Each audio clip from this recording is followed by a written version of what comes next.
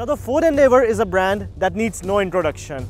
It is the last generation Endeavour which spearheaded Ford India's charge in the premium SUV segment of India. However, the rather invincible Toyota Fortuner hogged away all the limelight from the earlier Endeavour. Today though, I am with the new Ford Endeavour, which not only becomes the new flagship product from Ford India, but also promises to bring back the lost glory to the Endeavour moniker. Stay tuned for all the details on this new SUV.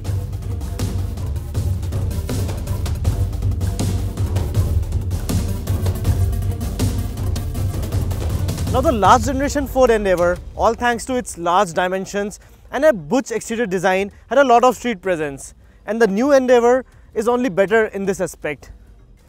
Not only does it get a really macho exterior design, but its styling elements such as LED DRLs, chrome plated front grille, skid plates, stylish 18-inch alloy wheels and 4 air vents ensure that this car grabs a lot of eyeballs on the road. So if you thought that the new Endeavour looks really modern on the outside, you sure need to check the interior. There's ample usage of beige and high quality plastics, and the design of the dashboard, especially the center console, reminds me of some cars from the Range Rover. The cabin feels sufficiently airy at front and there are ample storage spaces for knickknacks. As you can see, right now I'm in the middle row of the new Ford Endeavour, and I must say, the cabin feels as spacious here as it does while sitting at the front. Here as well, the seats are supremely comfortable and you get a handful of really clever and practical bits, such as roof-mounted aircon vents, climate control for the rear passengers and individual seat adjusts.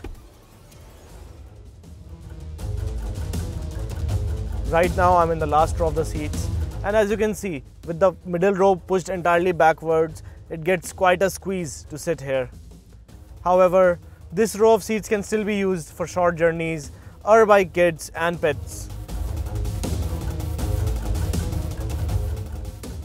We are driving the 2.2 AT variant of the new Ford Endeavour, and powering this SUV is a 4-cylinder turbocharged 2.2 litres diesel engine which belts out a maximum power of 160 PS and a peak torque of 385 Nm. Now this engine displaces less than the old Endeavour's 2.5 litre motor.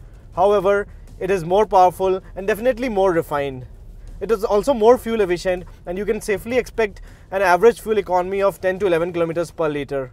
While this is a really decent motor, we need to mention here that the 2.2 litre variant of the new Endeavour isn't as quick as, say, the new Trailblazer. Even the 6-speed automatic transmission that's available on this car is a bit slow when it comes to shifts and leaves a little more to be desired. However, please don't get us wrong, for this is a really decent transmission, and it's just that when you're in a mood for some spirited driving, that it leaves a little more to be desired.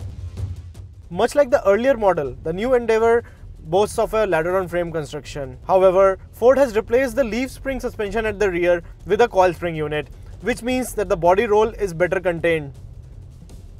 The new Endeavour comes with an electronic power steering, which is light at low speeds but does weigh up a fair bit as speeds rise.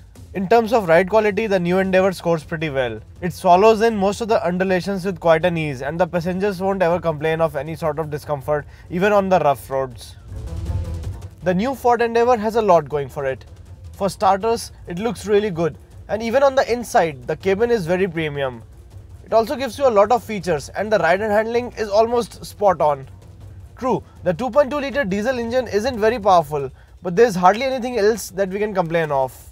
Look no further if you're in the market for a butch, comfortable and a feature-laden modern SUV. So with this, I come to the end of our video review. I hope you liked it. Subscribe for more such videos and don't forget to hit the like button. I'm your host Siddharth signing off. Thanks for watching.